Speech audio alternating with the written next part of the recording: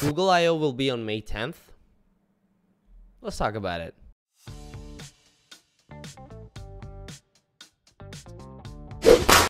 Welcome to Clean Tech, home of daily technology news and reviews, and today we're going to be talking about Google I/O 2023. Today's video is brought to you by Clean Phone. More on them at the end of the video. Alright, so Google is expected to have more than 20 artificial intelligence products launching this year, and will show many of them during the I/O, or the Google event, if you will, for 2023. Let's jump right in. Google has announced its annual I/O conference will begin on May 10th. The company says it will be, quote, broadcast in front of a limited live audience and is open to everyone online, and that you can register to attend today. For those of you who are wondering exactly how you could go about in doing that, right off the bat, just a quick Google search, register for Google I/O 2023, the first thing that pops up, click on it, enter your deets, and you should be good to go. This year, the biggest expectations revolve around all of the artificial intelligence technology Google is developing. Expect news about Bard, the alternative that Google has for ChatGPT, Google's answer to ChatGPT, like I said, as well as other products to generate images, write code for apps, or test product prototypes. See, what's interesting from, well, at least what I think would be interesting is, how the whole AI thing, just came out of nowhere, and, it's just starting to get really competitive. Microsoft's getting in there, and Google's getting in there. ChatGPT is already there. There's, third-party tools popping left, right, and center. And then, obviously, it's more about, just how much capable everybody's tool is. And, the bigger, the badder, the meaner it is, it just ends up being the winner in the end, pretty much. But how exactly is this gonna end up being monetized? See, that's what I want to know.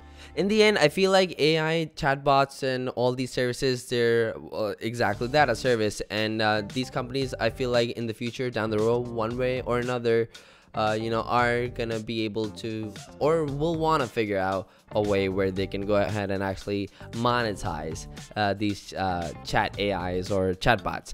The conference is typically where we'll get information about the next version of Android as well, which Google has already previewed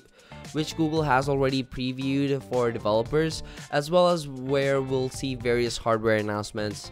Android and Chrome are now operating on screens of all sizes, from wrists to the TV and everything in between, so there's plenty of room for speculation. Obviously, none of this is confirmed. Everything is speculation, so do take it with a grain of salt. There are rumors that we'll get details on the Pixel 7a and the long-rumored Pixel Fold during the keynote, and it's possible we could hear more about the company's upcoming tablet.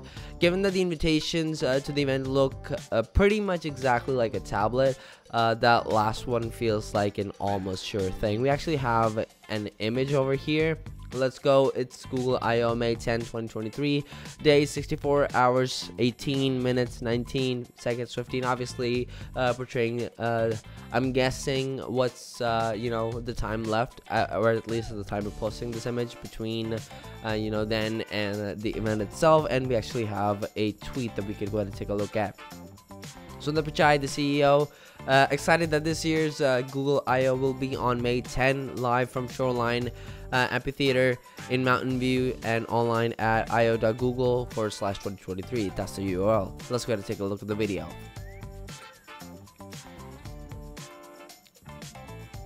Just a pretty simple Google I/O animation, letting you know that May 10th is the date, save the date sort of a thing.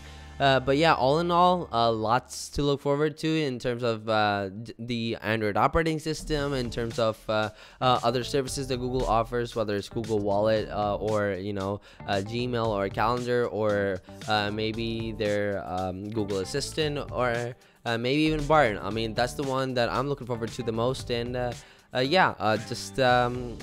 it's the modern day and age. It's the era of technology. It's the days of AI, and AI is what I look forward to the most. But yeah, those are just some of my thoughts on it.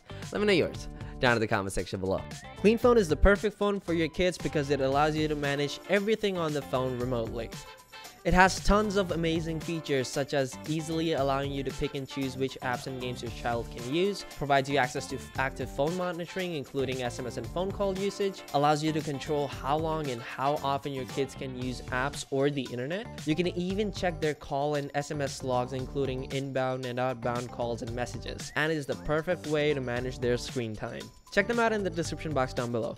Thank you so much for watching, and you have a great day.